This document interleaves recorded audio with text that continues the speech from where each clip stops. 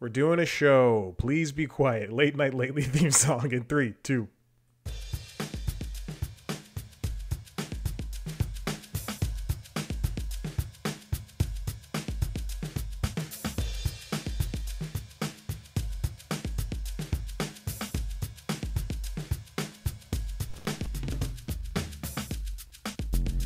And welcome back to Late Night Lately. I'm your host, Chad White. If you didn't know, this is the late night podcast for the website, cpluscomedy.com. Like I just said, it's a website. Go there. I'm turning myself down, and I'm turning the monologue up. Guess who didn't write a monologue today? Let's see if I can go ahead and squeak one out for you. I didn't write down the monologue, but I did write down 5 topics for jokes. Let's try this. Let's see if I got something down. If I can't get it down in 2 minutes, then I'll just move right on. And everybody loves it when I do this so much. Tucker Carlson visited Russia. This is 2 weeks. This is 2 weeks ago. Tucker Carlson visited Russia, where it was rumored that he might have the first interview with Putin in a couple of years, and he's getting that brown nose ready. He's dipping it. And thank goodness it was just Valentine's Day, because he dipped it in chocolate, and he's ready to shove it up Putin's butt. The interview already happened. Okay. A federal court says Trump doesn't have presidential immunity when it comes to if he's going to be able to be charged. And, also he doesn't have anymore? $350 million, because today it was decided that he has to pay that, and he can't run his business for 3 years. Very true. It's not a joke. It's just a statement. Tiger Woods returned to the PGA Tour with the Genesis Invitational, where he shanked on the 18th hole on the first day. And you know what also he shanked? Is his relationship with his first wife. I shouldn't have said that. That was very mean. I feel very bad. The cast for, I don't know who wrote this down, the cast for the new Fantastic Four movie was just announced. It includes internet zaddy Pedro Pascal, and if you're just as mad at that cast as I am for saying the word zaddy, then we're in the same league. Don't be mad at that cast. It's a good cast. And finally, Greece legalizes same-sex marriage. Unfortunately, it is to only Mediterranean diets. That makes, I don't know. I lost it. That was a monologue. Let's move on. I got a lot of videos to talk about. That's mainly why I didn't have a chance to write monologue jokes. The thing is, I record this on Fridays now, and whereas I used to also record Constitutionals on Fridays, but now that comes out on Thursdays, and I record on Thursdays. Constitutionals is the entertainment business podcast. The original podcast, 280 episodes. Big deal. Should be more, but I stopped for a little bit. I was depressed. Still am. But it was hard to either I had to get the videos together or I got to get the monologue together, and I made the choice. But this is a better impromptu monologue than what usually happens. Okay. Colbert did a live-ish episode of his show at the after the Super Bowl, which was was unexpected for me. Usually when the Super Bowl happens on whatever broadcast network, one of the big four, it is side note. This is a side note. Yesterday, the boss of the CW, the new boss of CW, said, "We want to be a Big Five network," and I just went, "No, it can't happen. I'm so sorry." Because CW just canceled basically all their shows except for All American. They gave one last season to Superman and Lois. I just don't think they have Live Golf. I don't think they have the caliber to become a Big Five, because they mostly run reruns. Anyway, back to late night. Colbert did a post-game super monologue, is what they called it. And it was, again, unexpected. So anyway, these broadcast networks, they typically run their new episodes of whatever show that they want to promote. So this season it was, one year was on Fox, it was Brooklyn Nine-Nine, the Super Bowl episode of that. When he was on NBC, it was Stress Relief, one of the funniest episodes of The Office ever. And this year it was Tracker, as well as they threw in Stephen Colbert's Late Show and After Midnight, and they were fantastic. Especially After Midnight. I just can't believe that they even did that for that show. And I hope the ratings are good. I mean it. Even though After Midnight still has a lot of speed bumps to get over. A couple. And his monologue was good. And then Jon Stewart was, he wasn't really interviewed, but he did hang out there. So Jon Stewart popped back up, and that was a nice surprise for people. And then After Midnight, Wayne Brady, we'll get to Jon Stewart in a second. Wayne Brady was on After Midnight alongside Kevin Smith and Maria Bamford. And it was a football-themed episode, and they commented on, I say live-ish for Colbert and for After Midnight because they were essentially live or live to tape. I guess they all shot during Tracker, and they did jokes.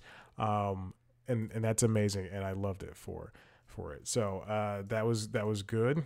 Let's see. I'm just trying to get my ducks in a row here.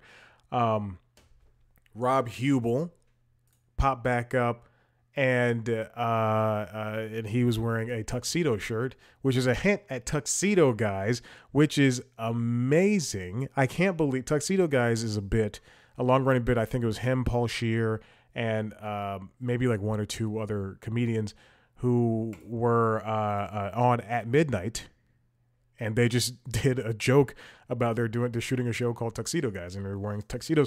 It was fantastic. Anyway, I love that he popped back up, and that's for fans of that show. There's one thing I want to mention about After Midnight. The audience is too rowdy. It's way too rowdy. Even the stuff during the week. It's way too rowdy, and it's pissing me off. I don't want to hear this hooting and hollering.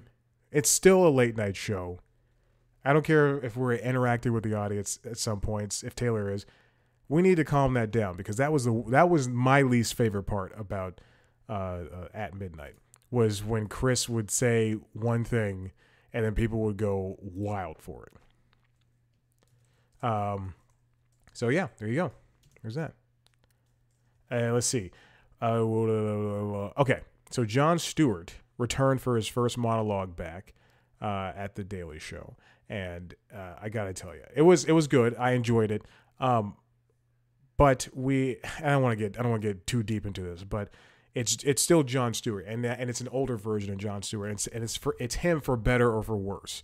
You know, you can say like, hey, I miss Jon Stewart, but it's still him. It's still him, and he's still gonna say the same things over and over again, and kind of get down in a whisper, and it's unfunny, and say like wild, like not inaccurate, but like wild statements that just kind of don't make sense. But he's a funny guy, and I'm so glad that his monologue was long, 20 minutes, and he was able to tell these jokes about Biden and Trump and really just kind of bring everybody together on those points.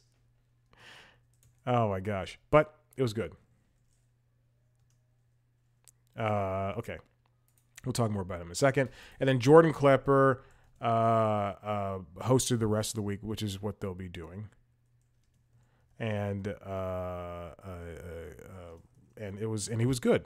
And people, I try not to read online discourse, and it was interesting. You know, he should have his own show, and it sucks that the opposition did not last. I'm sorry, I was typing something out, so that's why I'm a little bit distracted. But it's good that he's been able to. The Daily Show has been able to afford him, as well as his coworkers, the ability to host essentially their own shows for a little bit. I still think Dulce Sloan has been shortchanged when it comes to hosting the Daily Show. She did not finish out her week before the strikes hit, and she still hasn't gotten that chance to really shine.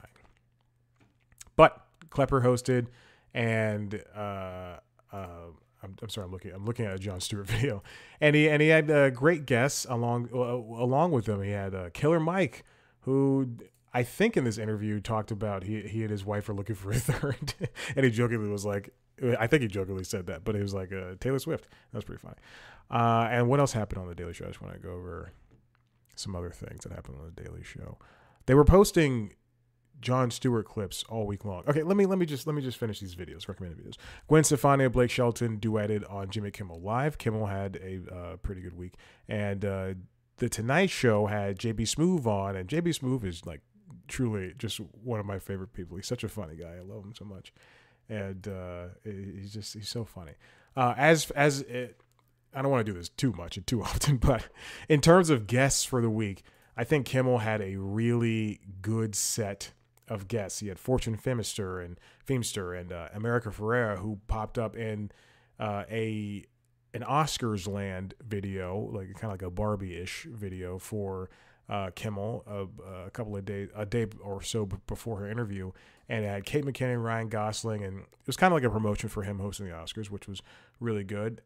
Kimmel also really excels in his monologues. I don't like the man on the street stuff that they do, where it's like, I think this week on Valentine's Day they had, can you guess your partner's hand in this hole? Can you figure out if it's them or not? And I don't really like that stuff, and I don't like when he talks about The Bachelor, but he does a really good job at commanding the audience when he's out there in statehood talking. Fallon kind of had a quiet week. He had the likes of Amy Schumer, JB Smoove, and Tyler Perry, but the games, I don't know if the games are doing well for this show anymore. They don't get as many views as I think that they'd want, but I think views for late night on YouTube in general are down. Besides Colbert's monologues, besides Kimmel's monologues, besides Seth's closer look segments, nothing really gets viewers. And then there's Jon Stewart's whatchamajigger, his thing.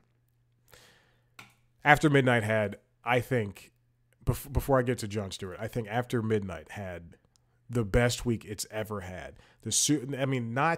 Not like the Super Bowl was just a huge step for them, at least in my eyes. And then on Valentine's Day, they had amazing, like just a very good set of people. In fact, they were all couples of different orientations. They had including Britannic, if you know them. I know them from YouTube, but they are a comedy duo. Who did YouTube stuff years and years and years ago, and they were very funny guys, and it was surprising to turn on the episode on Thursday and see those two guys and go, Britannic, oh my god. They also had like I said earlier, Maria Bamford, and went with Wayne Brady and Kevin Smith. Let's say Josh Smith. I know a guy went to school named Josh Smith. Ricky Lindholm and Lauren Lapkus and Ashley Nicole Black. I mean, it's just a who's who of comedy people. Seth had on Beanie Feldstein and let's see who. I never get her name right, but she's a fantastic actress. Geraldine Viswanathan. There we go.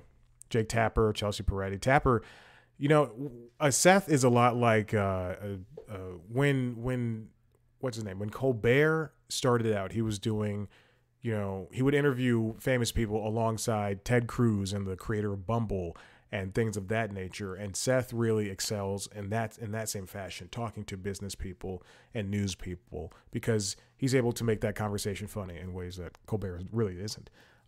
No offense to Colbert, but he's also very knowledgeable about stuff when he talks to Chris Hayes or Katie Tur or Jake Tapper. All right, let's talk about Jon Stewart.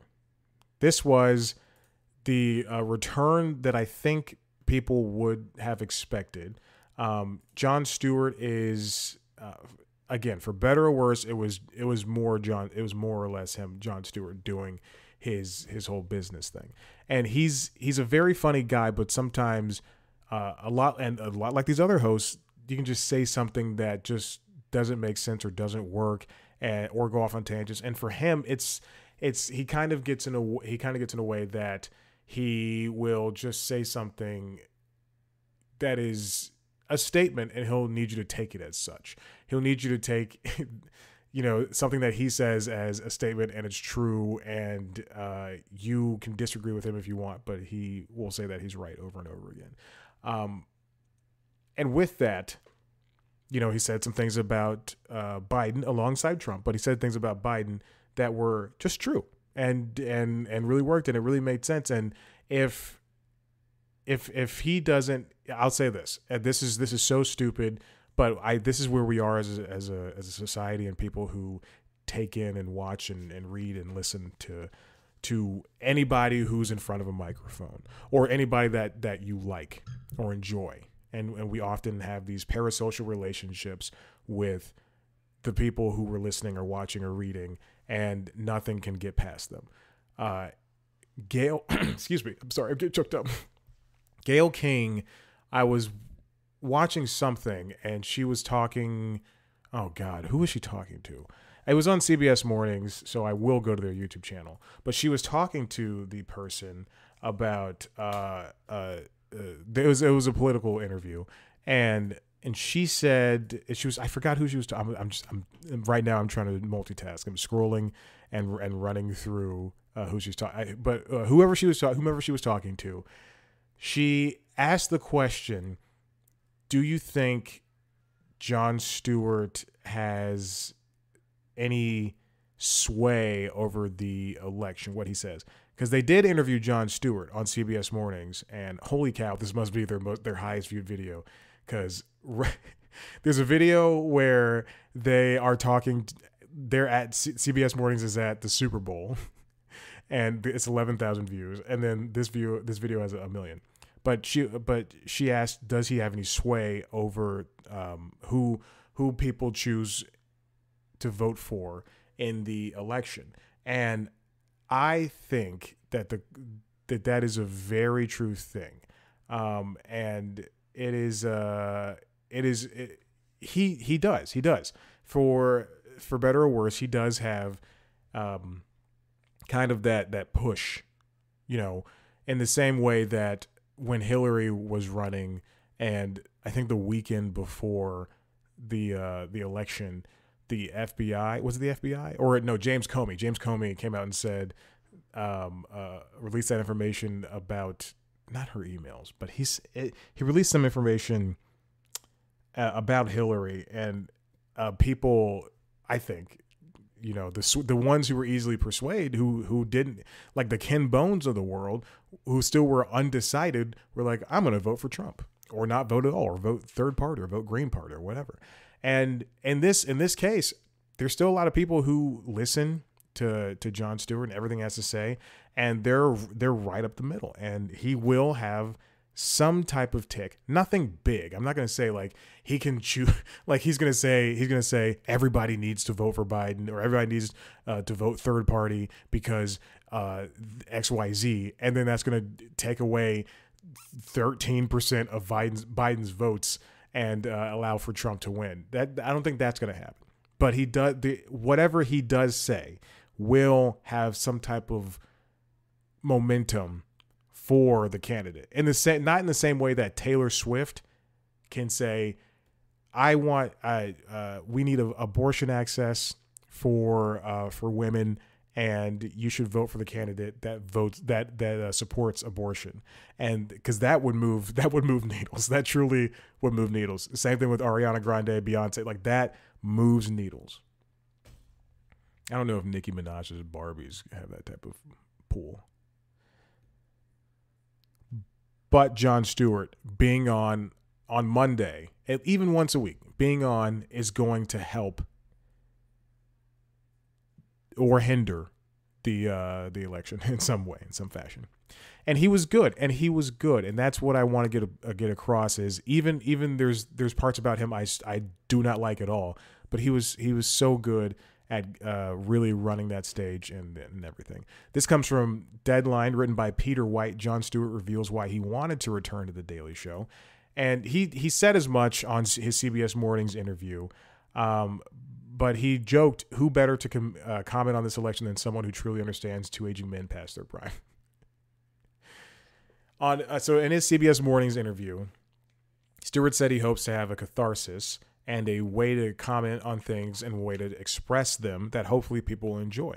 And I mean, that sounds like the most vanilla, middle of the road answer, but he's right. I think, without the problem with Jon Stewart, that was kind of a godsend, that cancellation, that Apple revealing that since he was going to comment on things that are happening in China and them canceling it, them getting over creative differences and them canceling it, that opened him up to be somewhere where it's going to be a lot easier and basically a little bit more creative freedom to comment and talk about things like China.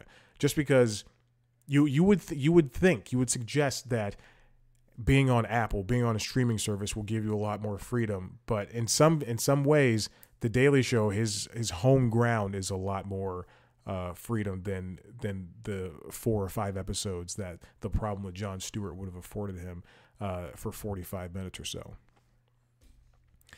But as far as influence, he says, just about everything I wanted to happen over the 16 years that I was at The Daily Show did not happen if you were hoping for influence. And again, but I still think we're at a different time now. People are listening. 16 years is a long time without the internet, like without the internet we have today, where everything's so fast and people are easily influenced.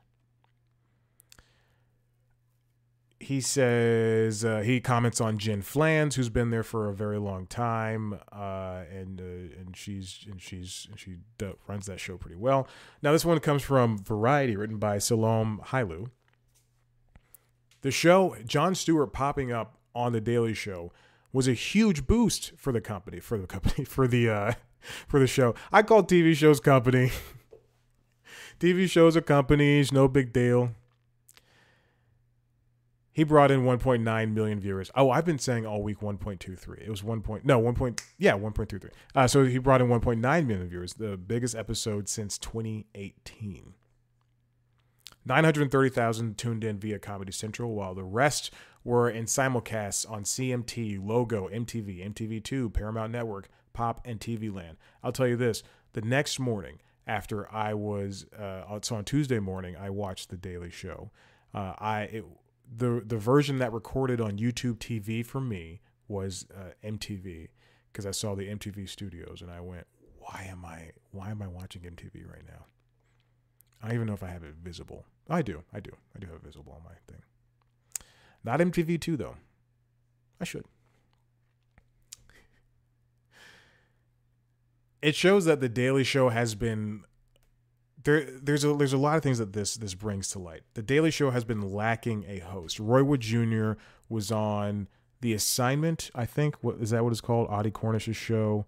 Let me triple check because this is going to bother me. Yes, The Assignment. If you're watching the video, you'll see The Assignment on my phone, and where he talked to where Audie Cornish talked to Roy Wood Jr. about The Daily Show and the future of comedy, and Roy Wood Jr. just point blank said, it was like, hey, Hassan had the show and it was ready to go, and then that whole BS happened with that hit piece, and it was a hit piece, and then the show kind of went into a limbo. Even during the strikes, the show was in a limbo where they couldn't figure out what to do with the hosting, and now they've landed on the schedule of Stewart on Mondays and then the correspondence during the week. Could you imagine if they were still doing celebrity guest hosts during this year? Oh my God, this show would be in such flux. Have no offense to those people, but I don't want to have Leslie Jones hosting on October 15th when the election's in less than a month. I'm like, all right, guys, let's get something going. Similarly, they canceled the nightly show a year before a big election, and look where we landed then. As if that show had any sway or viewers. I was one of them. I did a lot of issues with that show. I did have a lot of issues with that show. So Jon Stewart, he did a good job. He did well, and he really brought back, I say, this familiar feeling. I tagged in that. If you click through the URLs that I tag in this podcast, he brought back familiar feelings for this show, and it works. And I enjoyed seeing him. But what I don't want to happen is for us to get lost in what this guy says all the time. I think it'd be best if we also focus on the correspondence and what they bring to the table. when there's a video where they obviously couldn't include everybody, but during that first episode, Stewart was talking to the best effing news team, and it's which includes Ronnie, Desi, Jordan, Dulce, and Michael, but it didn't include the two newest people who were brought on board before the strikes happened, whose names I can't seem to remember right now. But they were there this week. Well, one of them was the male, the guy who they hired was there. Let me find out.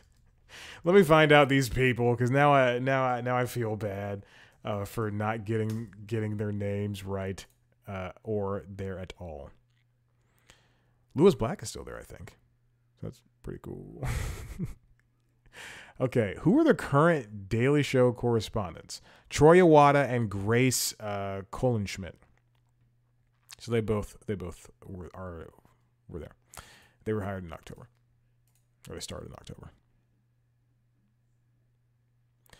And it's also very interesting to see on Paramount Plus and on this YouTube channel that they're advertising the Daily Show, but they're calling it the Daily Show Mondays with Jon Stewart. The Daily Show on the bottom, Mondays with Jon Stewart. The Mondays have to do well. Oh, Grace was there last night. Okay, so I didn't watch last night's episode. The Mondays have to do well in order for this show to continue, essentially. Because if this doesn't do well, I don't know what's going to happen. And Paramount's, chopping heads left and right. But Jon Stewart's back, and we're gonna be with him all year long. Let's hope that this new set of writers, and also he takes what he learns from his past set of writers at the Problem with Jon Stewart, who were young and queer and diverse. The only reason I know that is because A, they showed them on the behind the scenes stuff periodically, and B, I also sent in a packet for that show. It's very true. I sent in a packet. I wouldn't be having a job right now. I'd be in New York without a job, but I'd be so happy. I'd be like, yeah, I was writing on a TV show. But let's hope that he takes stuff that he learned from them, and then he also is learning from this new set of writers who worked with Trevor and who worked with these guest hosts, because he still has some things to learn in this new world of daily/weekly late night shows. He can say, yes, I did this for 16 years, but it's now different. If Letterman came back, he would have to learn how to do stuff for online. And he's kind of is. He's on that Letterman YouTube page, which I wish the Conan page was more like. They're uploading the clips of the old shows, as well as new stuff with him commenting on Taylor Swift and Travis Kelce, or commenting on the Apple Vision Pro, whatever it is. And he's still a funny guy. And so Stewart kind of needs to take a page out of Letterman's book when it comes to all that. And even Colbert has been great in this transition. He's done the old school, now he's in the new school, and he's had a fantastic job. Fallon was kind of in the middle there. And he's done this hard turn, just like Corden, into TikTok and Instagram and stuff, and it's worked. It's paid off. And Kimmel's the same way. Kimmel, I think, is kind of timeless in his way, where he can fit in with his online crowd, but also, it's his long monologues and his bits with the outdoor people, even though I don't like it that much, are still very good.